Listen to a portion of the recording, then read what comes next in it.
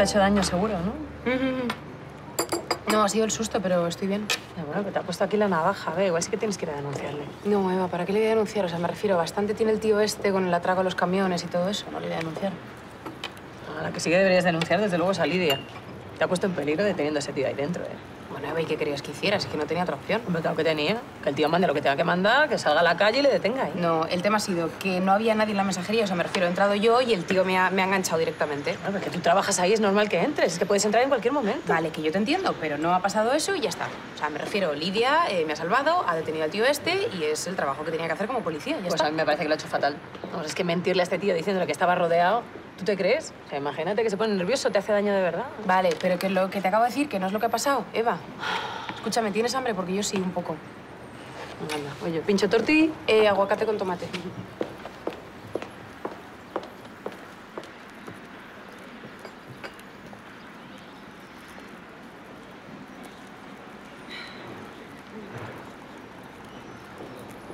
¿Qué tal? ¿Recuperada del susto? Sí, mejor.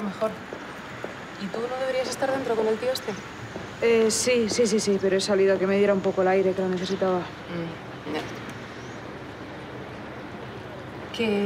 Oye, Lidia, qué bueno que es tu trabajo, al fin y al cabo, pero que gracias por lo de antes. Ah, de nada. Pensaba que no lo contaba, la verdad. Al final no ha sido nada, No hay manera de librarse de ti, ¿no? Yo también te quiero. ¿Estarás contenta?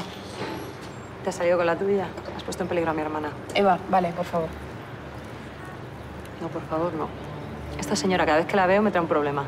Que sepas que en cuanto Bea entró en la mensajería, mi prioridad era que no le pasara nada. No, tu prioridad era detener a ese pringao y colgarte la medallita. Bueno, pero el caso es que yo estoy bien y el tío está detenido y es lo que importa. Asunto cerrado. No, cerrado que va. Porque ahora mismo esta gente sabe que hemos colaborado con la policía. Imagínate que toman represalias. Eso no va a pasar. ¿Y tú que eres vidente ahora, además de policía? Os da igual todo. Con tal de conseguir el objetivo, os lleváis a quien sea por delante. Tenemos información suficiente como para desmantelar a la banda entera hoy mismo, si queremos. Y llevárnoslos a todos detenidos. A todos, ¿no? Sin excepción. O sea, no hay ninguno que pueda a mí destrozarme una moto o quemarme el garito. Que no. Te vuelvo a repetir que no hay nada de qué preocuparse. La policía sabemos hacer nuestro trabajo. Aunque haya gente que intente entorpecerlo. ¿Estás queriendo decirme algo y no te salen las palabras? ¿Por qué? ¿Te das por aludida? ¿Contigo? Siempre. ¿De qué me estás acusando? No, vamos, para nada. No era mi intención.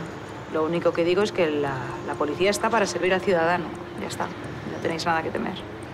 Palabra de policía. Eva, por Dios.